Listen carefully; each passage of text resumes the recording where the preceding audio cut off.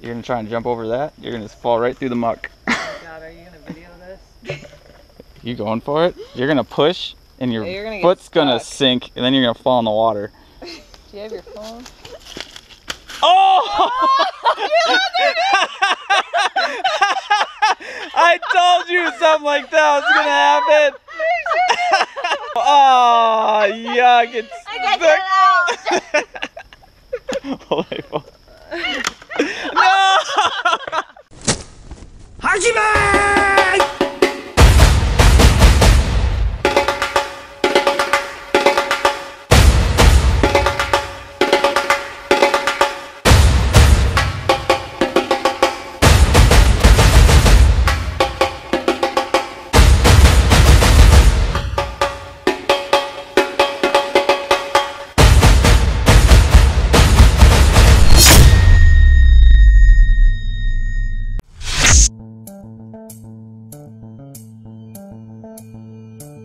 Hello, welcome back to Pole Vault Vlog 90.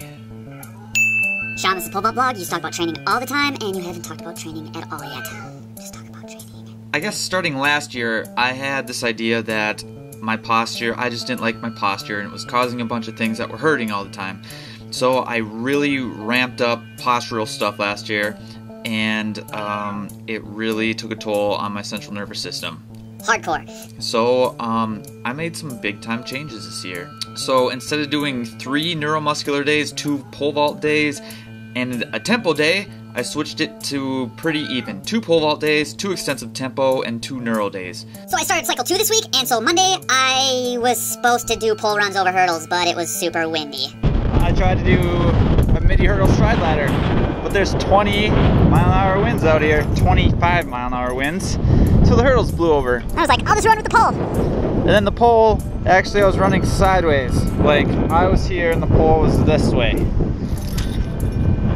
So that's not very good technique. So I was like, I'm just gonna do sprints. And even when I was doing sprints, I was running and it was blowing me into lane 4, 3, 2, and 1. So we modified the workout. But it was kind of fun because it was just so ridiculous. So that's Monday. Let's go film some weights. This one's gonna be weird.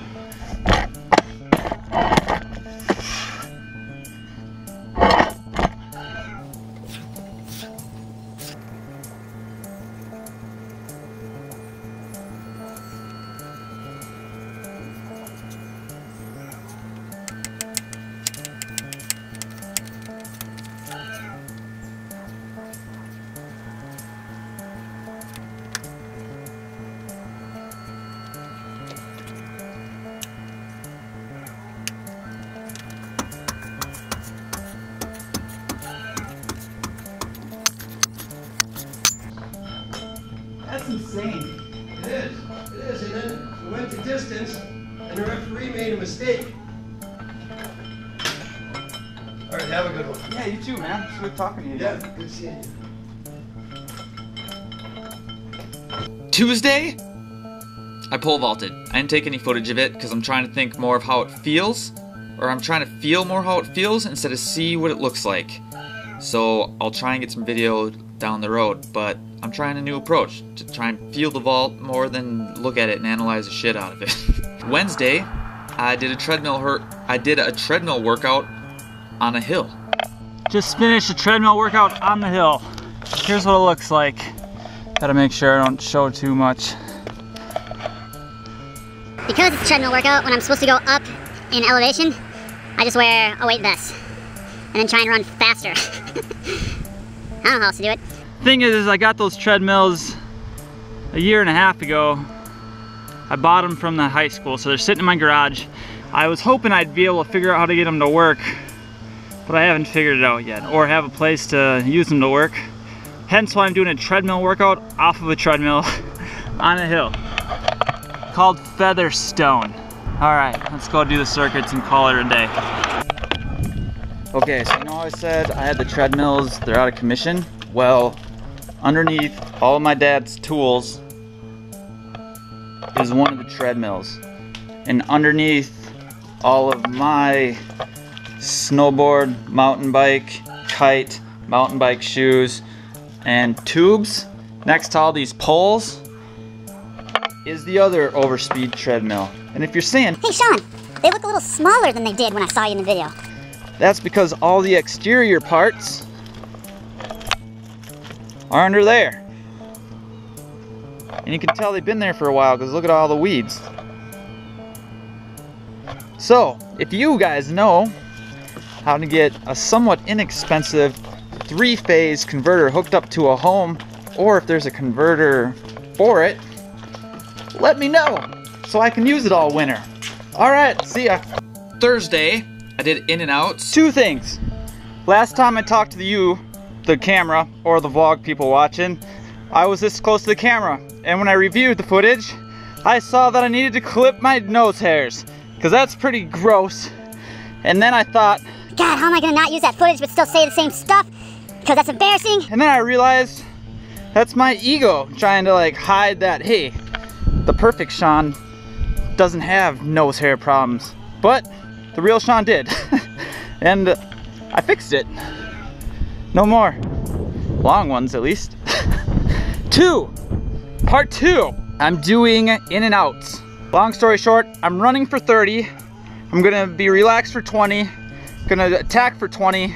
Tall for 10, and attack for 10. That's a total of 90 meters, if I did my math right. All right, here we go. Oh yeah, 2 of them are with this weight vest. Let's go!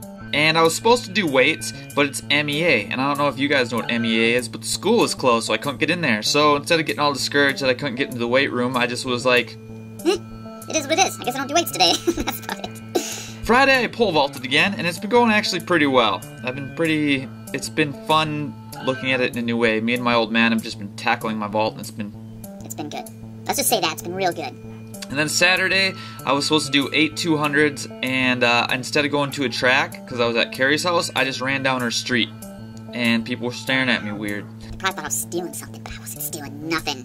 And that's alright, because it's probably, people are used to seeing people jogging down the street, and I'm sprinting pretty quick down the street, and it probably looks funny. So that was my week. So as for the Zen Buddhism stuff, I have definitely still been doing that, and it's really molding and warping my brain into something it's never been. So this week I've been trying to figure out what is my face before my parents were born. It's been kind of fun because if you think about who you are before your parents are born, it kind of makes you figure out what is the essence of who you really are. I'm not really Shawn Francis, a pole vaulter, a skydiver, who has a master's degree, who created Team Hoot. That's just stuff I've done, or some people call me inspirational, or funny, or crazy, or whatever you want to call me. Those are something somebody is creating around me. When I was born, I wasn't any of those things, or before I was born, I wasn't any of those things.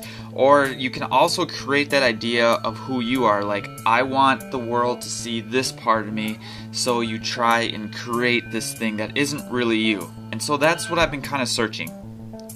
I don't know if I'm losing you yet, but you are not your name. That was given to you, and it can be taken away. Someone can change your name today if they really want to. It costs $300 and your name can be changed. So, a couple of big things that have helped me with this. One, Carrie's sister just had a baby, and so I'm holding the baby, I'm looking at the baby, and it is like a drunk midget, kind of. Like, no, that's not appropriate. A drunk little person. An intoxicated little person? Whatever. I watched you be created inside of somebody, and now you are here.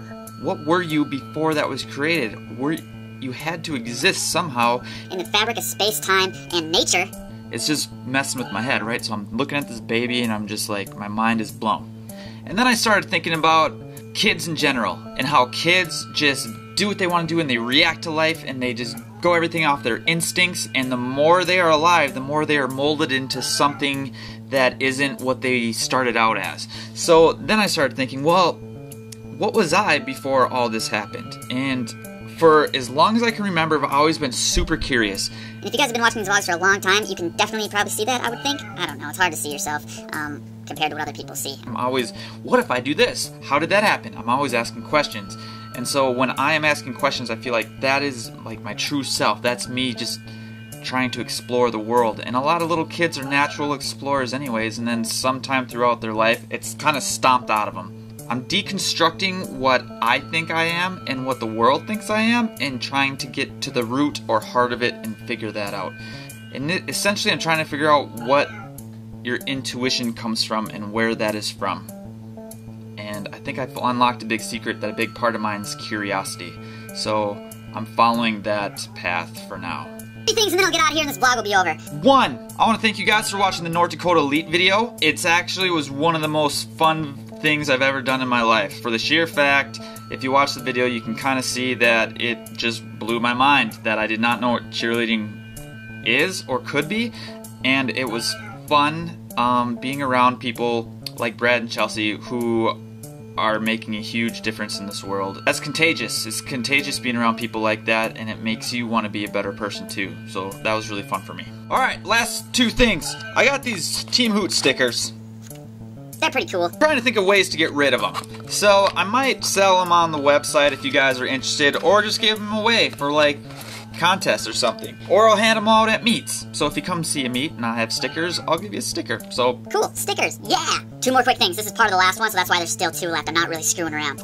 Instead of t-shirts this year, I decided I'm just gonna make official Team Hoot jerseys. The same jersey I'm gonna wear this year. I don't know how much they're gonna cost, but I'm gonna get high quality material. So they're probably gonna be more than $20. But they're gonna be pretty badass. So if you guys want one of those, let me know. I'm gonna do pre-orders on those, just so I don't have a box of jerseys not getting sold. So I will send those out in a bit. And if you guys don't want to do that, let me know, and then I won't do it. I'll just get jerseys for myself. No big deal either way.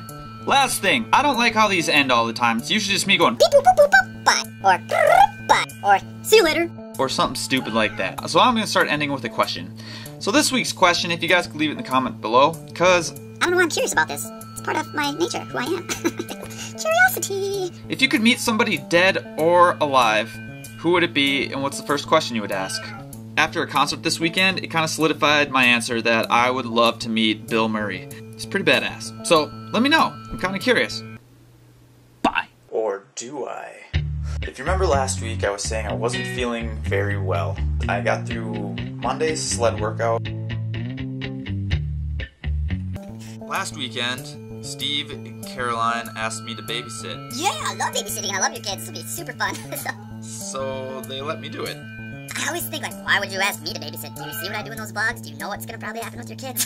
And this is part of what happened. So we start over today. Or last week, since I'm making this a week later. So since this is vlog 69, let's talk about positions and posture. That's inappropriate, Sean. That's super inappropriate. This is supposed to be a PG-13 vlog. So after last season, you know, and I had those meetings with Steve and Caroline and a lot of time to reflect, kind of was watching my good vaults and my bad vaults, and I started to realize there were some postural issues that I really wanted to correct.